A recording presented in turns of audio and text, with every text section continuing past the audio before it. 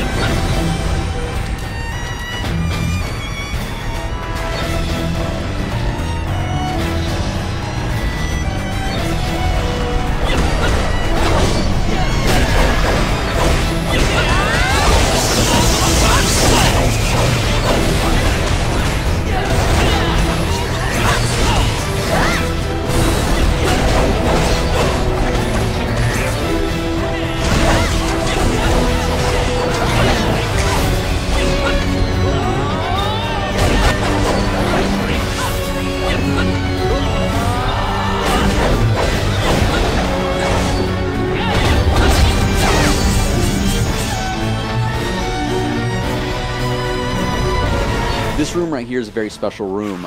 You'll see a lot of really unique enemies. For example, the big one that's just spawning, his name is Crimson Gloves. An earlier version of him, just named Gloves, shows up as a boss in an earlier dungeon in the game.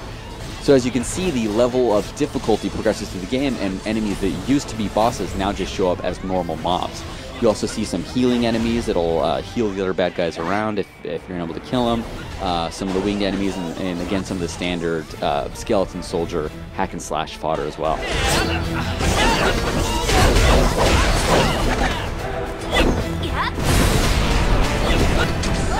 At the end of this dungeon, you'll see a short in-dungeon cutscene triggered by an NPC that will trigger a puzzle which shows off some of the various puzzle elements you'll get in different dungeons. This one in particular, you have to figure out which clock you have to choose before you can move on to the final boss battle.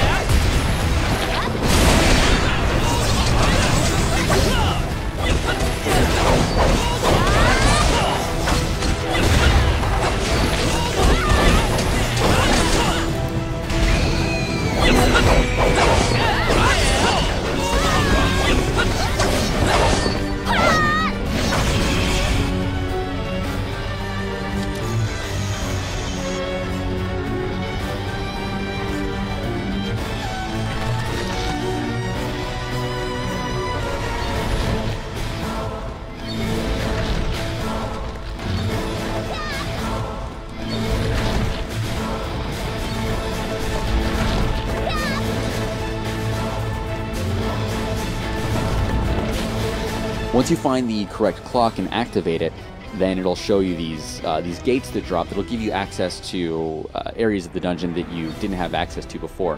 This dungeon in particular, if you avoid falling down and having to fight the first boss, if you know where to go, you can find the secret boss, which is Lord Curtis, the lord of the entire Curtis Castle, where a lot of the game takes place.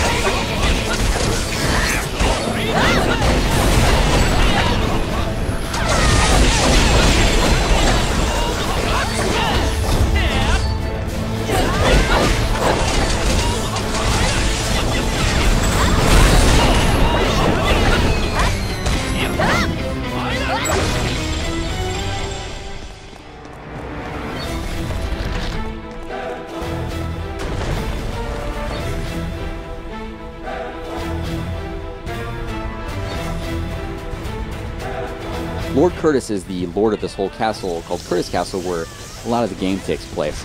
If you happen to find him here, it's a pretty big boss battle. He's obviously a huge, very powerful boss. He's really strong. Even our characters right now are really strong, but they're having a rough time with him. You'll see all his unique attacks. You'll have to pick up on his cues and in his patterns, be able to avoid his attacks and deal damage at the same time.